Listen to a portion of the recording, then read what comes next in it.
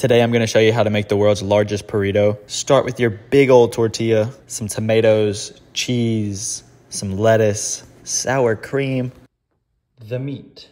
Then we have to fold the tortilla where it's rollable. So make it into a long rectangle like this, and then do the same thing with all the layers.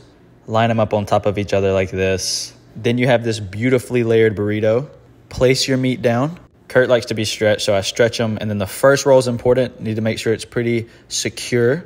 And then from there, you just kind of roll them. Kurt is super chill, so he actually really enjoys this process. I mean, he's just absolutely chills when I just roll them around.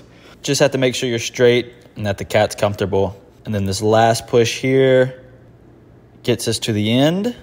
And then you can see the beautiful creation here of the burrito. Perfect. Tomatoes, cheese, lettuce, sour cream, the meat. Here is the exit strategy, okay? It's not tight on them. So you literally just kind of